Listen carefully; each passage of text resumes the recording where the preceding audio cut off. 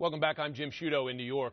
President Obama says there is no U.S. military option on the table for Ukraine. This week, he also said the situation is not, in his words, amenable to a clear military solution. But as we've been reporting, in just the last hour or so, U.S. soldiers will begin small-scale military exercises in both Poland and Estonia very soon. I want to bring in Congressman Adam Schiff. He's Democrat from California. He's also a member of the House Intelligence Committee and also returned recently from a visit to Ukraine.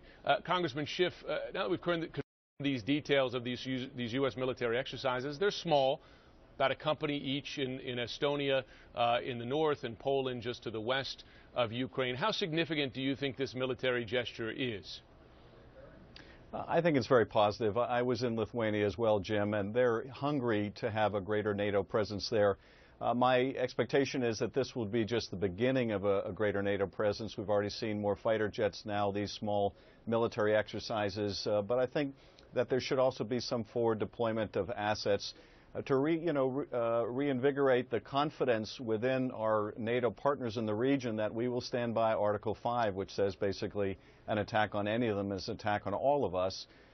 So I think the military exercises are a very good idea. They're not so large that they're going to cause the Russians to escalate, but I think we will need to do more along those lines. Just as you were talking there, Congressman Schiff, the map came up on the board, and I just want to remind our viewers where these troops are going so they know. Poland, NATO ally, just to the west of Ukraine. Estonia, also NATO ally, which, as you can see there, borders Russia. So these will be U.S. military exercises right on the border with Russia. Now, to be fair, Congressman Schiff, it's 300 troops in total. There are 40,000 Russian forces just to the east of Ukraine. Based on your travels there, what you saw on the ground, were you more concerned when you left there that Russia would send those forces inside Ukraine? Certainly very concerned about it, Jim, because we see all of the same kind of pretext we saw with the invasion of Crimea taking place in the eastern part of Ukraine. I think the tentative agreement that was reached in Geneva may be a pause to take a breath here. That may be a positive, but probably a small positive, and I think we still need to prepare for the worst, which means that we need to try to line up our European allies for very strong sector-wide sanctions if Russia moves in. Russia has a big say in what goes on in eastern Ukraine. They have a big say in what these so-called protesters are doing that are taking over government buildings in the east. And if they wish to escalate and destabilize further, they can do it, and they need to know there'll be a price to pay if they do. The one thing I think is positive, Jim, is if these monitors that are going in can be successful in helping to oversee the elections that are supposed to take place in late May, that could be a big boost for the Ukraine government and give it legitimacy throughout the country.